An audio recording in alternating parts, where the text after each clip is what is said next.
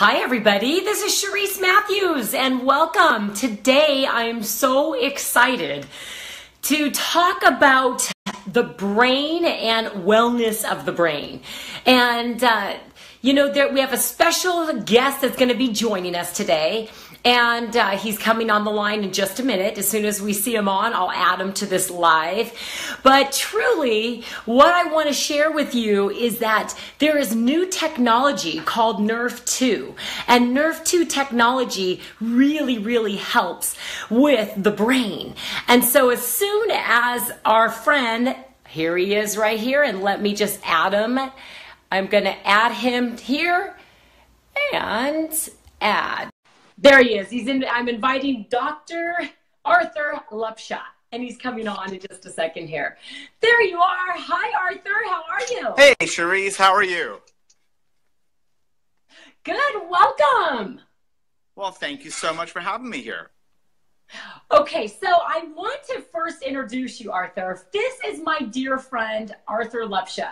He's a doctor in physical therapy, and he specializes in stroke and brain injury.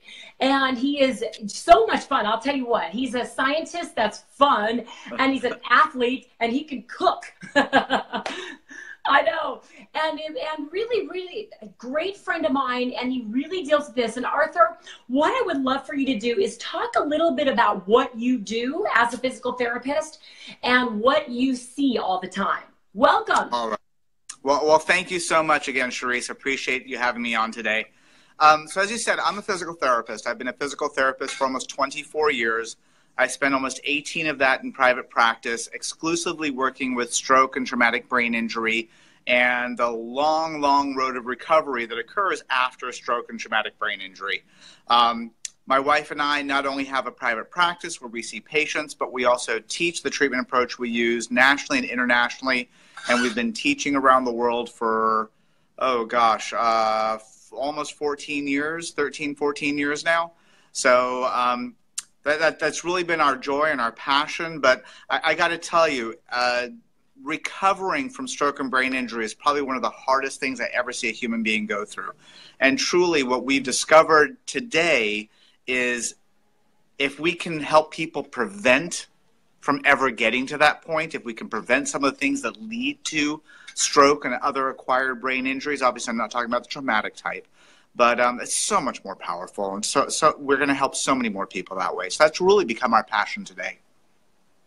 Great, Arthur. And now I know that there's some new technology called NRF2. And first of all, if you would, please explain what that is, and then explain how you've actually seen it help in brain wellness. So NRF2, I'm not going to give you the big long name that goes behind it, but NRF2 is a protein that we have in our bodies.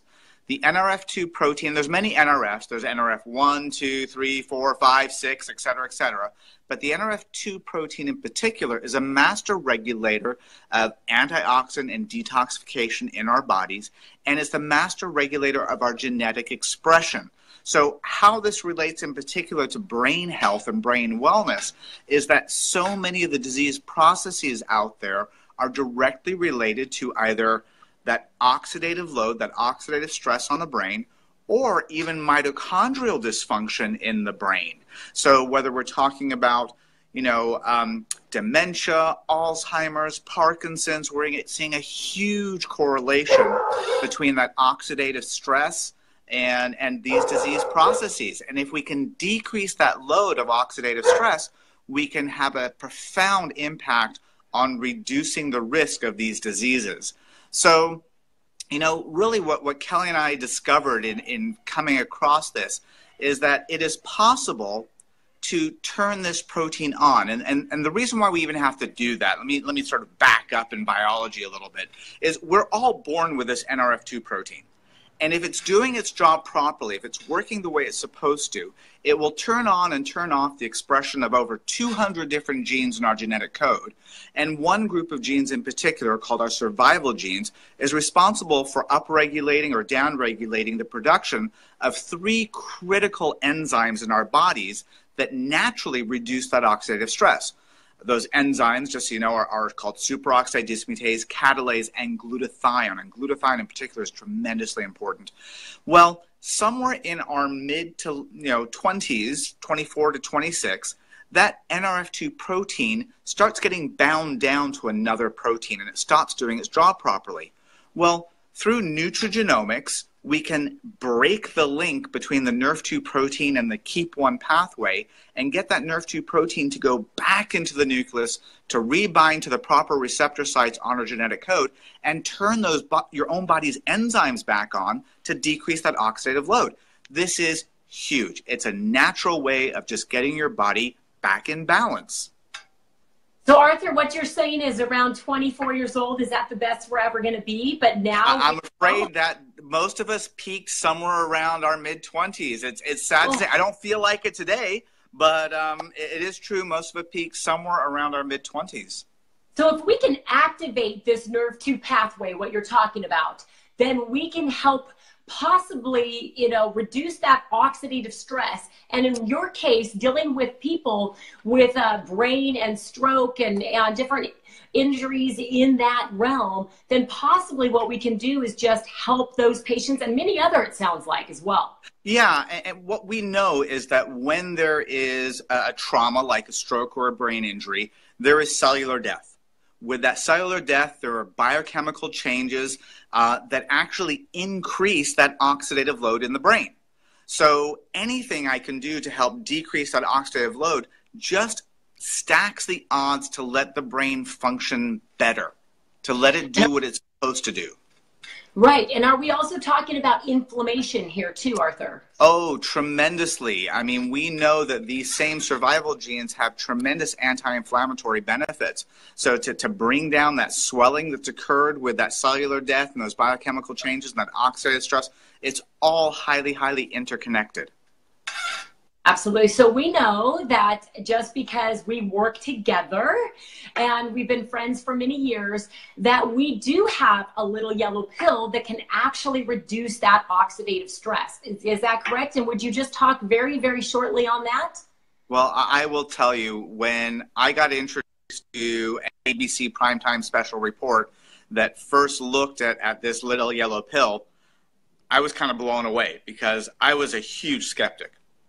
And when I looked at the peer-reviewed published studies that's out there, that really changed my mind to understand what this science truly was. I was completely naive to it, as so many are. And once I became educated about it and realized how much scientific validation was truly there to support what Dr. McCord was saying, that this could decrease oxidative stress an average of 40% in 30 days, I simply looked at my wife and said, I want it. If I can decrease my oxidative stress, and I know that even beyond stroke and traumatic brain injury, that oxidative stress is directly linked to over 200 different disease processes, just to have the opportunity to decrease that risk of those diseases, to have that extra little insurance umbrella over my body, I was all for 100%. And I would say anybody, if you have a pulse, if your heart is beating, you're generating oxidative stress at a very high rate, okay? And there is if you have kids, you're generating more. Even more. And we have 4. Well, you have 3. I have 4. And, anything I can do to decrease that load on my body and help my body function optimally. Look, we're getting hijacked every single day. Our bodies are being hijacked by our environments, by the foods we eat, by the exercising we love to do. It's all increasing that oxidative load. And if I can get back in and biohack my genes through nutrigenomics, through good, proper nutritional support, and get my body back in balance and have it work the way it's supposed to, that is huge. Absolutely huge. Okay, so do you, Arthur, give this to your patients as well? So as a physical therapist, I don't prescribe anything.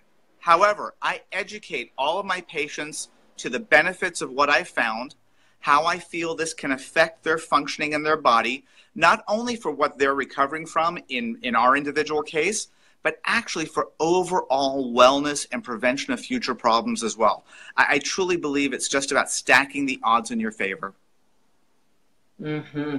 Well, you certainly have done that, Arthur. Thank you so much for that. Do any last thoughts before we end this live? Well, Charisse, yeah, one other thing really does jump to mind in that, yes, we have this beautiful support for the NRF2 protein, but truly there's one other thing that has to be taken into consideration and discussed, and that's the NRF1 protein. And that protein is responsible for restoring dysfunctional mitochondria and helping your body build bigger and stronger mitochondria. The mitochondria are little organelle in our cells that produce 90% of our body's energy. And I had no idea how superfluous our numbers of mitochondria in our body truly are. I mean, every cell in our body has thousands, in some cases, tens of thousands of mitochondria. In particular, organs like the brain and the heart have tremendous levels of mitochondria. And what I didn't realize was that, our bodies regenerate themselves on a regular basis. Cells replace themselves on a regular basis, and different organ systems do that at a different rate. And actually, about every 7 years, your entire body has replaced itself. Well, with mitochondria, as they replace themselves, they basically do it by taking a copy of the old cell. Well, if that old cell is fuzzy, and you take a photocopy of a fuzzy cell, what do you get, Charisse? You get a fuzzy cell. A fuzzy cell. And usually that fuzzy copy is not quite as clear as the original. Well, the clearer you can have that original, the better you can have that original mitochondria before it makes its copy, the better the copy is going to be. And maintaining that mitochondrial health is so important. We're now beginning to believe, and scientists and researchers I've heard speculating, that the underlying causes of some cancers might actually be the replication error of dysfunctional mitochondria. That means bad copies of bad copies build up and actually start building cancerous cells. So I think anything we can do, yeah, you got to keep those little suckers healthy. Well, you're talking ninth grade biology now, and I've got some high schoolers, and really, you're saying that those mitochondria are the powerhouse to the cell. They create energy. So if we don't have energy, could it be that our mitochondria are just not firing the way they should be?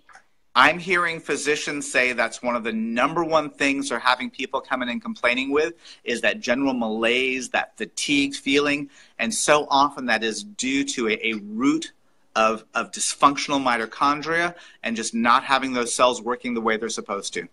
So you're saying that we can actually turn on our NRF1 pathway to help our mitochondria and our NRF2 pathway to reduce and, first upregulate our survival genes. Yep. Who's in? I mean, that's crazy. I'll be in twice. Yeah. Well, Arthur, I just want to thank you so much for your time. I just adore you as a friend.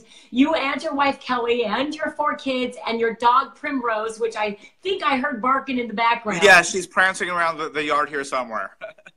She's gorgeous, and I've got my little honey bunny sitting right here too. I thought she was going to chime in, but didn't get the chance to. So I want to thank you for your time. I just value you so much and your expertise in this field, and I want to thank you for your time, Arthur. Take care, everyone. Well, have a blessed day, Charisse. Thanks, everyone. Have a wonderful day. Thank you. Bye-bye. Bye.